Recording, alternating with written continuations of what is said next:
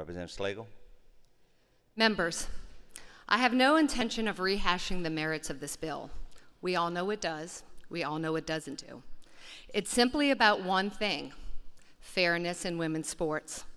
And it passed overwhelmingly with 78 votes from both Democrats and Republicans, with 50 co-authors.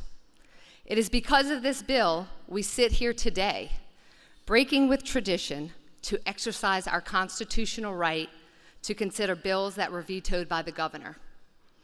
What I will address, though, are the governor's reasons for vetoing this bill.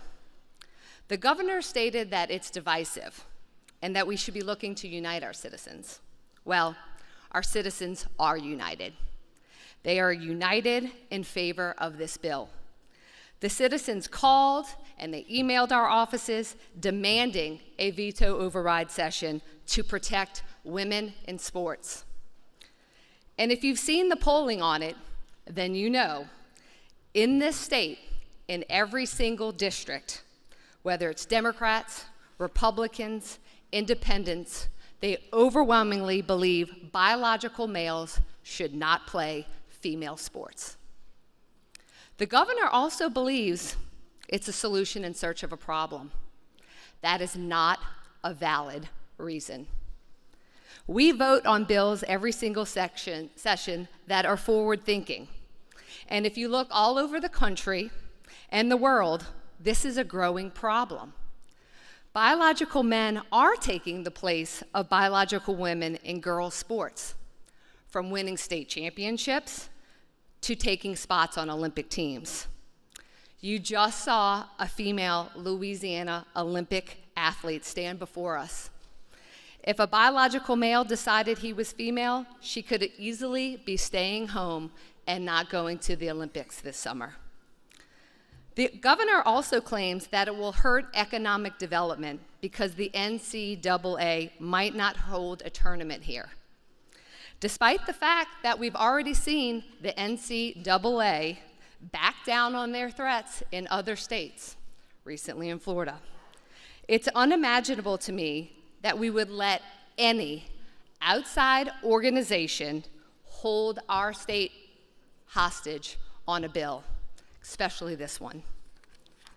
Members, the two organizations who are directly involved in this, the Louisiana High School Athletic Association and Superintendents Association, have all publicly, in writing, expressed their support for this bill, both during the session and most recently, a couple of weeks ago, when the veto session was evident.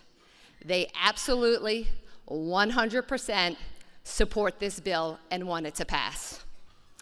And lastly, and most importantly to me, the governor also stated that he is concerned about the mental health of vulnerable populations.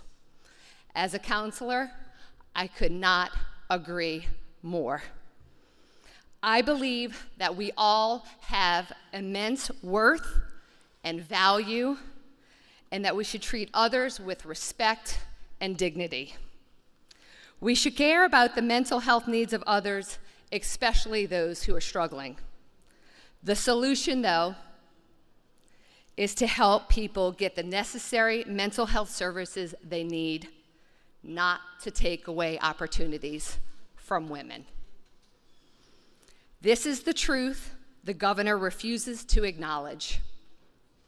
Respecting biological differences is not discrimination. It's not hate. It is what is evident and is what is true. I ask that you stand by your original vote and you stand with the people of Louisiana to protect women in sports. Thank you. And Mr. Speaker, this bill has been debated 4 times, so I respectively waive questions.